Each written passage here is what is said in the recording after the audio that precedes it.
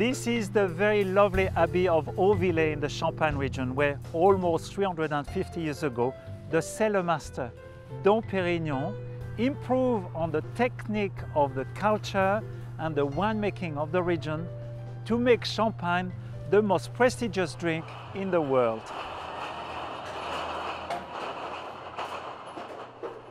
In Champagne, there's virtually hundreds of cellars like this, GH MUMM, where you can buy a bottle or 6 and taste a glass or 2. In this champagne bar called C for Champagne in Epernay, you can buy from a selection of more than 300 different types of champagne, or you can taste from a selection of 9 champagne by the glass. This excellent restaurant, La Table Klobus, even allows you to bring your own champagne in the restaurant. So good.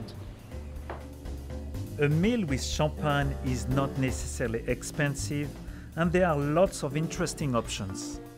In the Gaté Champagne restaurant, they serve a delicious 4-course meal matched with 4 different champagnes for less than $60. The chef, Bernard Assiot, loves using the best of local ingredients like the ham of Reims, local white pudding and andouillette, the farm chicken and the Reims mustard. Le plat typique, c'est la potée à la champenoise.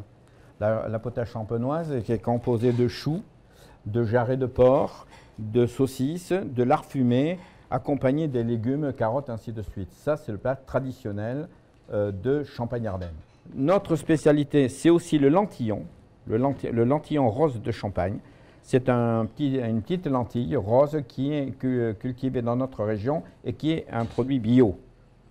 Et puis nous avons nos fromages qui est avec la reine du fromage ici, c'est quand même le chaours.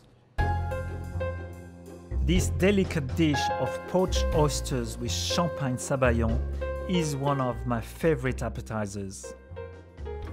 First, I stir a chopped shallot in hot batter for 2 minutes before stirring it 12 small chopped mushrooms, which I cook for about 10 minutes.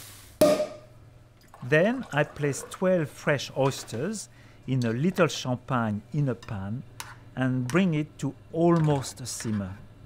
For the oysters to be delicious, the champagne must not boil. I place 2 egg yolks and a little champagne in a bowl and beat over a bath of simmering water until light and fluffy. After removing from the heat, I whisk in 30 grams of melted butter. I then spoon a little mushroom puree into 12 clean oyster shells. I top with a drained oyster and coat the oysters with the champagne sauce before placing in a hot oven for a few minutes until the sauce lightly browns. Voilà, the very delicious huîtres au sabayon de Champagne. This is the very charming city of Metz in the Lorraine region, and tomorrow we are going to meet one of its local pâtissiers who makes some amazing cakes.